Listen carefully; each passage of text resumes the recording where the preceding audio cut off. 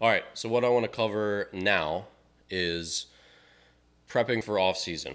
So this is the time now that baseball season's over. It's officially the off season. Even though it's still summer, it's still like, oh man, I don't even want to think about baseball yet.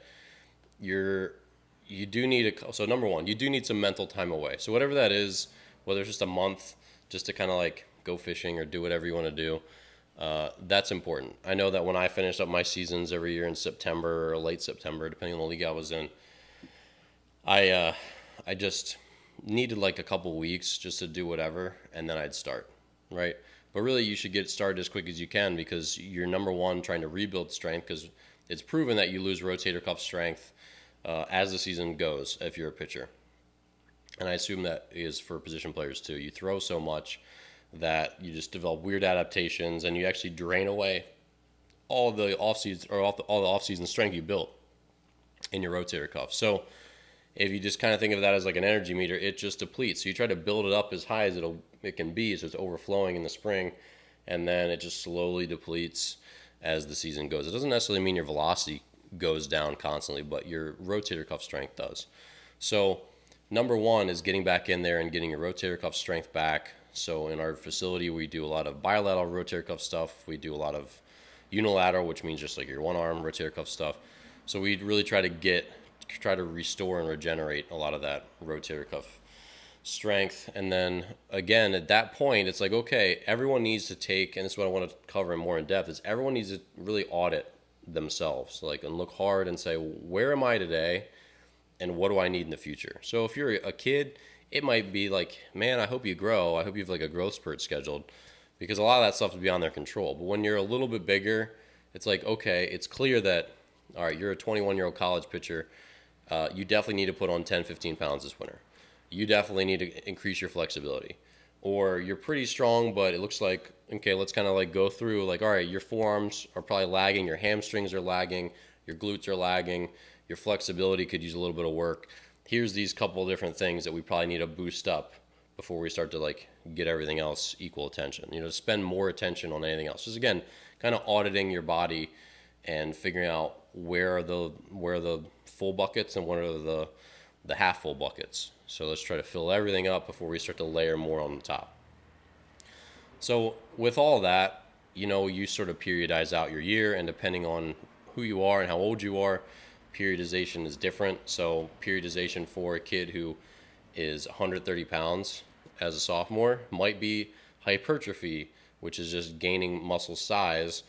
That might be his program for the next 2 years. You don't really have to periodize a ton when you have a constant goal. You know, periodization where you go hypertrophy or conditioning first, so you sort of get your ability to do workup. Then you do hypertrophy, which is again building muscle size. Then when you've gotten sufficient size, you go to decreased reps to build strength. And then when you built your strength, then you learn to apply that strength faster, and you do explosiveness and plyometrics and strength speed stuff. So that's sort of like the traditional linear periodization. In our facility, we kind of do like an undulating wave periodization where if you're a high school kid, you're probably trying to add weight almost the entire year. And so we never really lose that focus with you, because if you're 120 pounds today, our goal is to get you 185 pounds as fast as humanly possible. So while doing all these other things that are required for you to stay healthy and all that. So with that in mind, we're not going to constantly periodize and have you doing Olympic lifts and all this other stuff when that's not going to support that goal of you not being 185 pounds. Because if you're 155 pounds and you're great at power cleans, who cares? College scouts aren't going to look at you because you look like a little kid, right? So there's all these sort of prerequisites and foundations that you need to be a good athlete. And when parents ask about, should I go to this showcase? Should I do this? Should I spend money on that?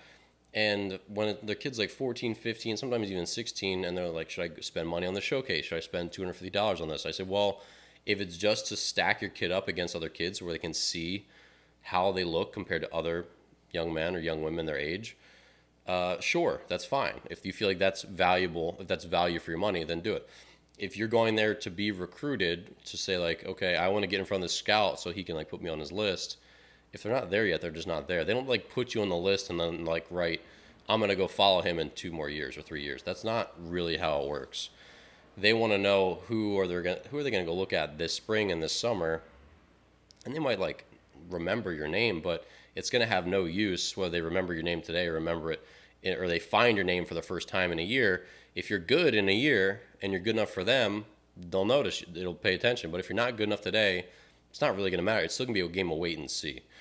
So with all of that, the goal should be still long term. Like, we know that if you're going to get recruited to play college baseball, that you need to be, if you're a second baseman and you're 5'10", we need to get you to at least probably 165 pounds if you're super athletic, and then probably heavier than that if you're not as athletic. So how can we get you there as fast as possible? So with us, we do an undulating periodization where in a given week, you might have a hypertrophy day, you might have a strength day, and then another hypertrophy day. Or you might have a couple hypertrophy exercises and a strength exercise, where that kind of scheme is how we go. Because we know when you do build strength and do lower rep ranges, it helps support adding more weight to your hypertrophy, like 10, 12, 15 rep ranges. So then if you do more weight for 12 reps, because you've done some low rep stuff, those help support each other and they sort of like cycle in it. That's been a better, we figured out over time that works a lot better than just doing 3 sets of 12. Even when you mix exercises up and change them every 3 to 4 weeks, 3 sets of 12, kids don't push as hard sometimes. They don't learn what hard work is sometimes. Doing sets of 4, 5, and 6, depending on your age, can be really beneficial in learning what is hard.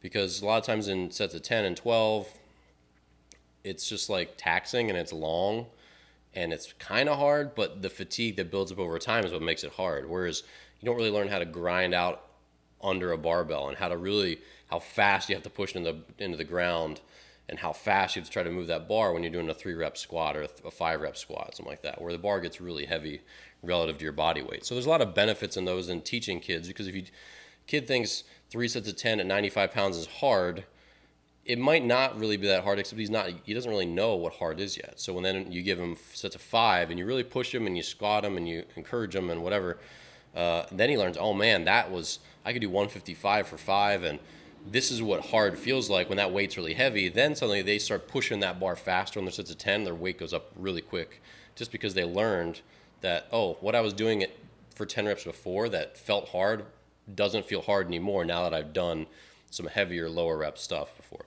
So there's a lot of benefits there. But for any baseball player, there's just big things that you need to hit. So number one, you need to be big and strong enough. If you go watch, so back to these scouting combines, if you go to one of these combines, you'll see kids invariably who are way taller than you, way faster than you, throw harder, hit harder, and are physically much bigger. If you look at Division I recruits, none of them are little scrawny people. They're not. I mean, Division I baseball is full of big athletic kids. Now, there's lots of draft picks, and you'll see them every year where they're like 6'2", 170, and you're like, that kid doesn't look very formidable. But that kid throws like 93 across a diamond and is super athletic and has hands like you've never seen and can flag down a ball just hitting the Bermuda Triangle, playing shortstop. So like scouts get it, and then they're going to extrapolate, okay, this kid's an amazing athlete. We add 25 pounds as he grows up in our system between 18 and 20 as a minor leaguer. He's going to then hit balls, off the Jumbotron in Yankee Stadium or whatever.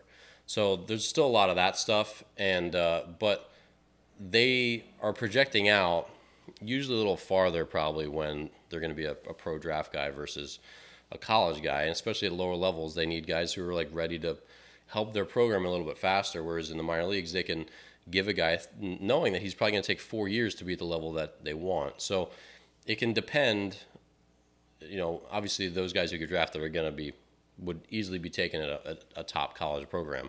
I'm not saying that, but in general, Division I athletes, really college athletes of any caliber are big physical people. So it's easy to lose track of that sometimes playing your little local baseball with your little group of kids that, you don't go big places sometimes and realize that there's a lot of bigger kids than you. We've had kids that are 8th graders at 6'5", 225 in my facility before. They're rare, but they happen. Just like the physical maturity, most of these Division I players, they mature physically way faster than everybody else. So everyone else is trying to catch up and trying to get as big and strong and physical as fast as they possibly can before their junior year when they're going to be scouted. And some kids that just don't grow that fast, they're just small, that's just unfortunate. That's just the luck of the draw or the unluck of the draw. And they're probably just not going to be big and physical enough in time to be a Division I or Division II or high-level D3 or JUCO athlete, whatever it is. So there's a lot of unfairness in all that, but that's just life as well. You know, a lot of times kids are like, oh, I throw harder than him, but I've had this conversation a bunch of times with my own team. It's like, well, look, yeah, you throw harder than him, but he's 140 pounds and throws 76. You're 165 pounds and you're 6'2", and you throw 78. Why are you proud of yourself? You're just a 16-year-old and he's a 14-year-old. If he was your size, he would throw like 85, right? It's all relative, but that's not really how it works either. I mean, just because a kid is 14 and throws 70 and he's 100 pounds, and then there's a kid who's 14 and is 150 pounds and throws 75, like relative speed for their body size, the smaller kid throws way harder, right?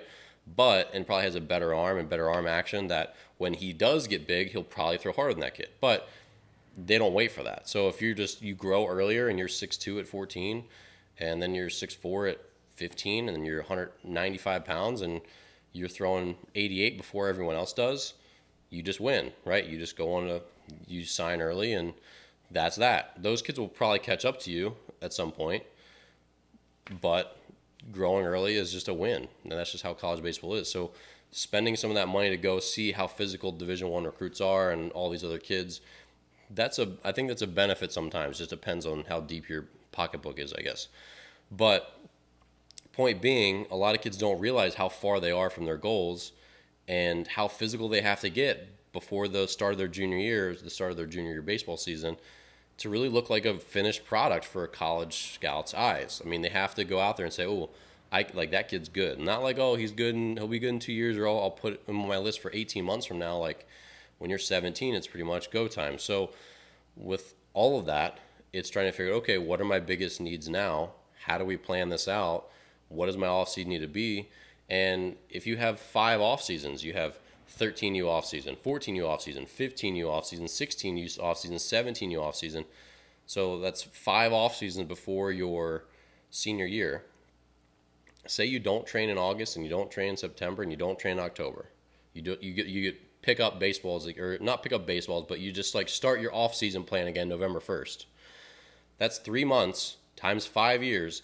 That's 15 months. That's 15 months, a year and a third, that you lost to other kids who might have been training then. And I get it that sometimes there's a balance. You don't want to make baseball your job. You don't want to burn out. You don't want to hate it, all that stuff. But 15 months of dedicated training is a ton. It is a absolute crap load. And that will make the difference between one kid being 165 pounds and 175 pounds or 180 pounds. Or, we see kids put on 3 to 6 miles per hour a year, depending on how hard they work and who they are and their mechanics and all this stuff. If you're a pitcher, we just know that if you're doing the right things with us every year, you're going to probably be 4 to 5 miles per hour harder next season. And 15 months is a whole year plus. So what could you have done with that 15 months? It could have been, that could be another 3 to 5 miles per hour. It could be another 15 pounds. It could be another 6 miles per hour bat speed. It could be another 2 or 3 tenths off your 60 time. It could be whatever it is. But that's a lot of time to lose if you just start to wait too long. And we see tons of parents call us in December. Tons more call us in January.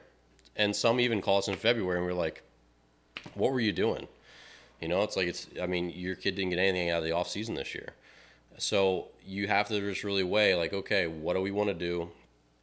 When do we want to do it? How do we still create some sort of balance if they need balance?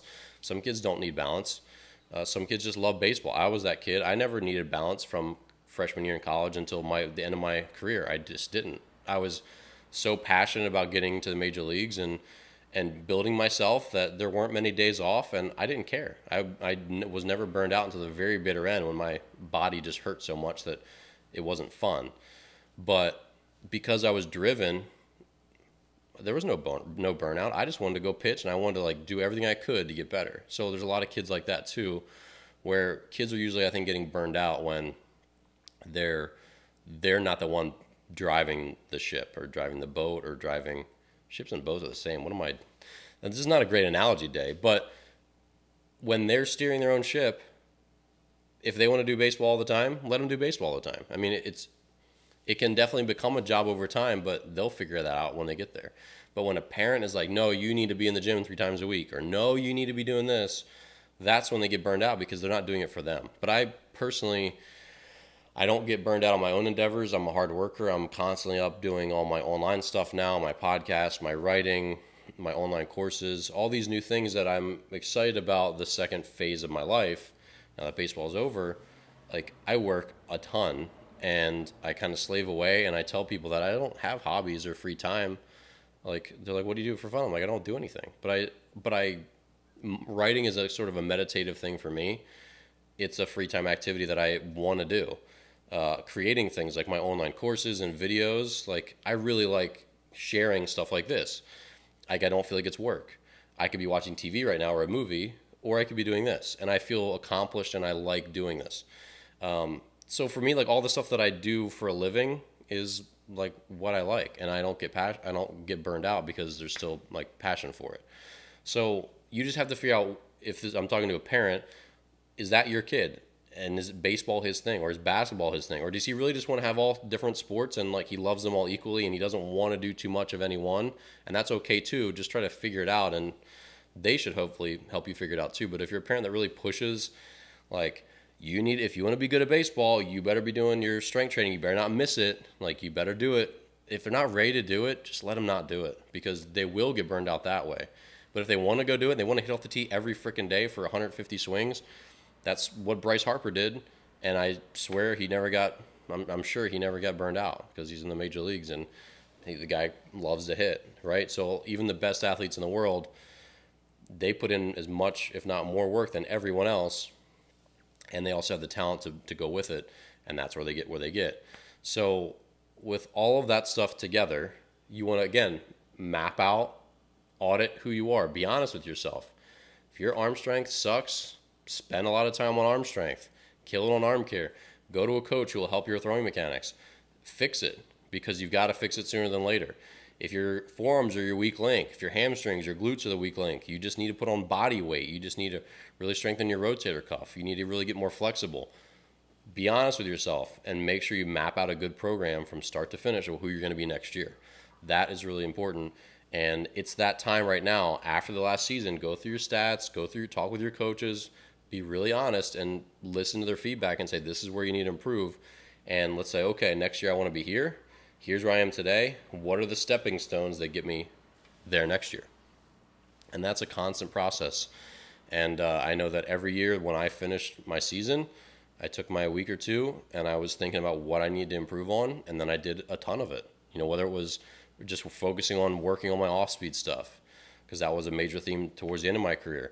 Getting better at repeating my delivery, getting bigger and stronger. That wasn't my thing at the end of my career. I was big and strong enough. That wasn't what was holding me back. There were mental factors. I learned to meditate. I did that consistently for a couple years. And then I feel like I didn't need that as much anymore, and I tapered off of it. And so it evolves. It should always evolve, because as you increase different things, like again, for me at one point, I was like a made man in the gym. I didn't need to get stronger. I was as big and physical and strong and flexible as I need to be. Sure, there were little things I could work on in the gym, and I continued to work out till the end of my career, but I didn't need to work as hard in the gym. And to say that, if you're not working harder, you're not getting better, that's not really legitimate advice.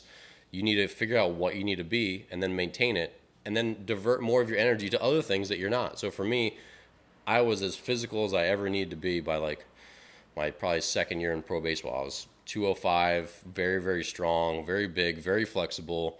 My shoulder was in great shape. My forearm was in great shape. And then for me, it was like, okay, that's done. It's like finally is probably done.